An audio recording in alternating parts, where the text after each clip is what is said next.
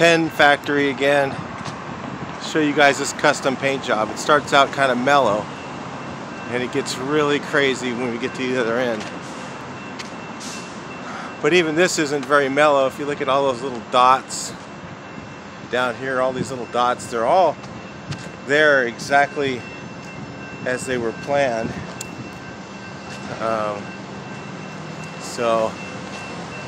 And like this one here, they kind of become like a ribbon. Come down. And these ones here make dots go around like this, and they come back up and become a line. Because it's the pen factory. This used to be the pen factory for papermate. And so they wanted to keep the same idea of pens. So they spent $1 million, I think, on painting this place with all this custom stuff everywhere. It's nuts. This is in Santa Monica, and see how much crazier this gets as you go. So really needed my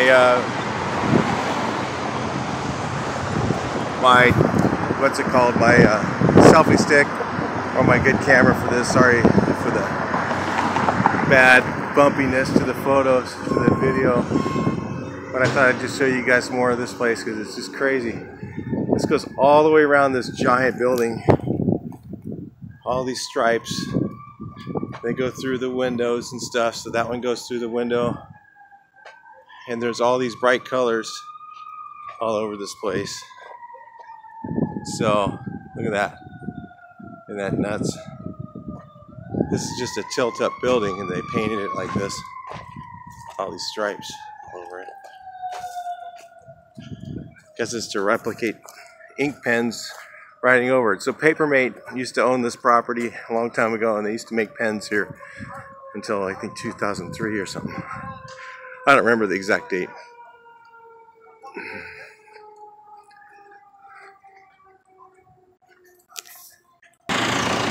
Still working on this place.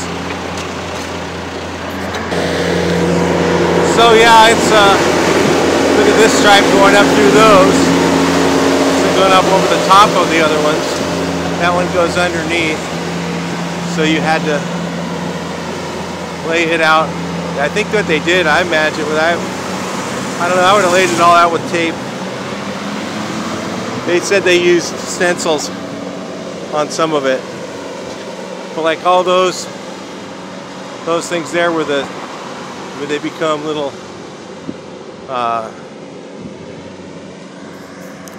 dots, they use stencils, they said, but I think I would have just went and would have used tape.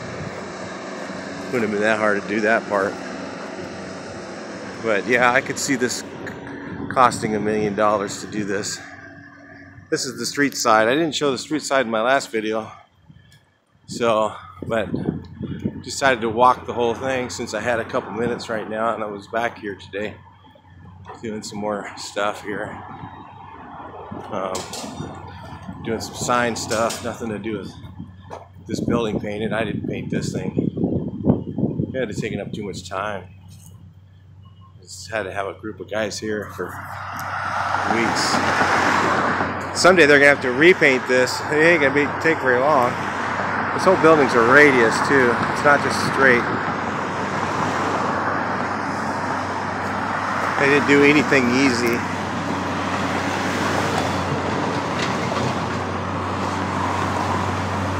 So all those little dots there where the pens were running out of ink, I suppose. Let's look at the other side. This side starts out with dots, like the other sides. And then there's this main stripe scheme going along.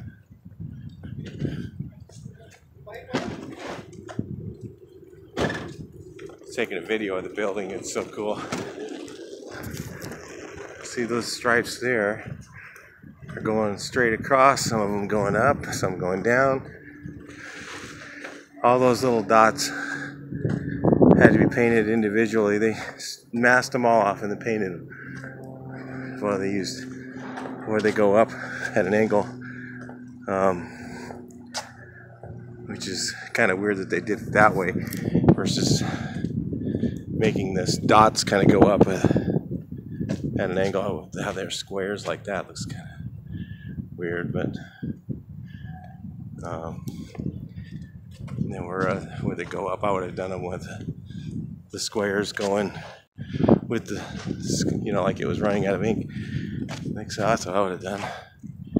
But I don't know, it was all on the plans somehow, I don't know. Somebody had it all on plans and they had to lay this out and actually paint it. So look, I don't know how many colors that is. There's all these colors. A couple different shades of pink. Oh, it's just crazy. All those colors on that wall. So then you go, so this is the other, so there's two buildings. And there's all these directional signs here. This is the building name. It's called Pin Factory. They don't manufacture pins anymore, but they wanted to keep the same ID. So all these lines here go all the way down.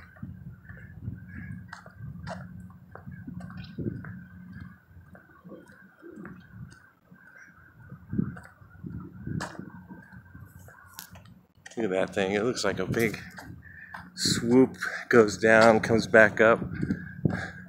So it comes down, then goes back up way over there. One goes underneath, one goes over the top. So they had that all laid out and had to figure that out from a set of plans. So this was all drawn out as far as I know. Usually this stuff is done this way. It's on a set of plans and you have to follow what they want, how they want it to, and figure out how to do it, however you want to do it. Which again, I would have used on these. I would have just masked everything off straight, painted it. Let's get up close and look at it. So each one is done really clean. Didn't get any tape bleed, so probably they must have done this by dry brushing it, but you could do that to keep it clean. There's a few bleeders here.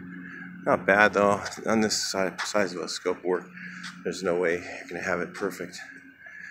So it's all enamel.